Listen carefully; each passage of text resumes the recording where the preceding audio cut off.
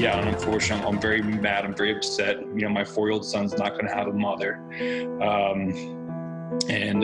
know, and she's not the only nurse that died from that facility. People that are supposed to be taking care of the people that are sick are the people that are dying now.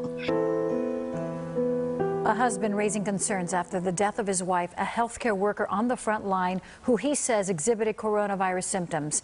Good evening, everyone. I'm Jackie Nesbro. And I'm Dewan Strader. Good evening to you. NBC6 reporter Jamie Guirola is live outside the hospital tonight where she worked with her story. Jamie. The 33-year-old woman was a traveling nurse assigned here to Palmetto General. Her husband says last month she was exposed to a patient with COVID-19 in the hospital.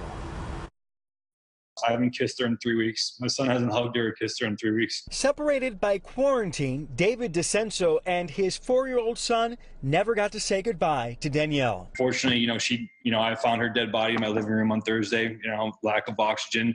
She looked like she died a peaceful death in her sleep. Danielle worked as a contracted nurse for Palmetto General. Her husband says she was forced to quarantine and get tested for COVID-19 after being exposed to the virus while at work. But I know for a fact that my wife would still be here right now if she was given the proper protective equipment. Danielle's test was inconclusive, but her symptoms worsened. It was a rough 4 or 5 day struggle up between that. You know, her fever spikes, it came on in waves. David says he's worried that other healthcare workers aren't properly protected. The people who are on the front lines, these are modern day infantry, pretty much. The nurses and doctors, they are the ones on the front lines, and we're not giving them ammunition. The people that are supposed to be taking care of the people that are sick are the people that are dying now.